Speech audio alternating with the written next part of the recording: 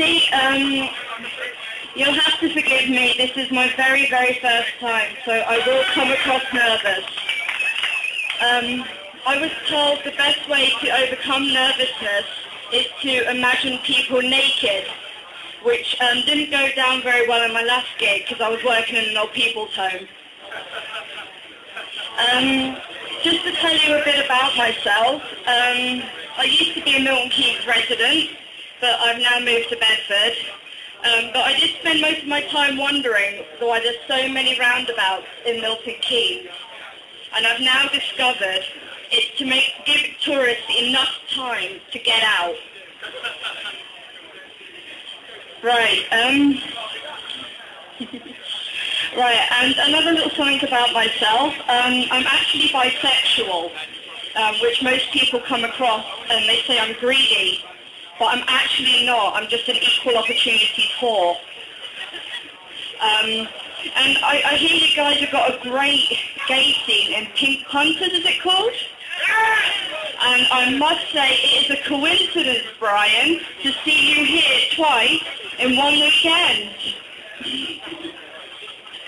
Okay, another thing is you may have noticed I've got a slight northern accent.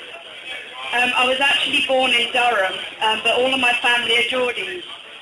And one of the most annoying things is when people find out where you're from, they do the accent thing and they say a very common phrase in that accent, usually very badly.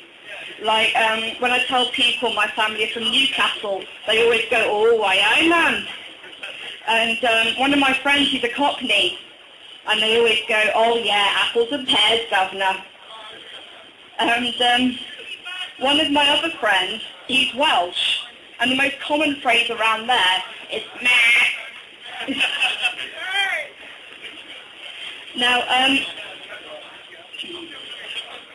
my boyfriend, he is so good to me. He really does treat me like a princess. And the other week he took me on holiday to France. But I really wish he hadn't crashed under that tunnel. I will never forgive him, the drunken twat. I should have drove. Right, I'm a big animal lover.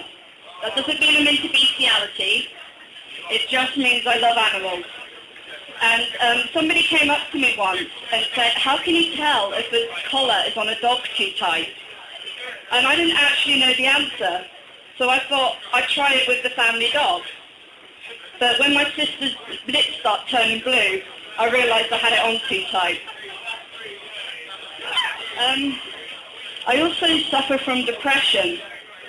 My GP said that I should do this gig because, laughter is the best medicine.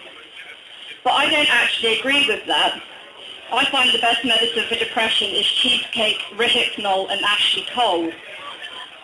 But unfortunately the injunction order now prevents me from doing that.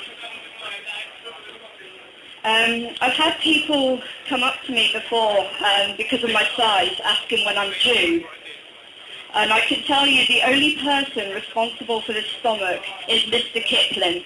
He does make exceedingly good dates. Now, I am attracted to the older man, and I do find older men with children very sexy. Unfortunately for my friend, he tried that and he just got a restraining order. And one more thing I will say tonight is I don't actually work, I'm actually on benefits. So I just wanted to say thank you to everyone for making sure I live in a really nice flat. And I best go now before I get lynched. So thank you very much, you have been wonderful to me, thank you. Enjoy the rest of your evening.